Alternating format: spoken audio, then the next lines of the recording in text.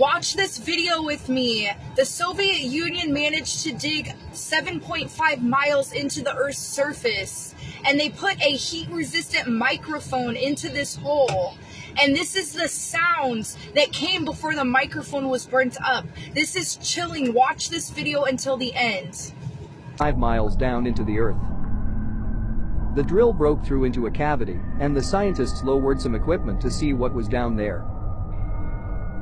An extremely heat-tolerant microphone, along with other sensory equipment, were lowered into the well. The temperature was about 1,100 degrees centigrade, about 2,000 degrees Fahrenheit. But the real shocker was the disturbing sound that was recorded.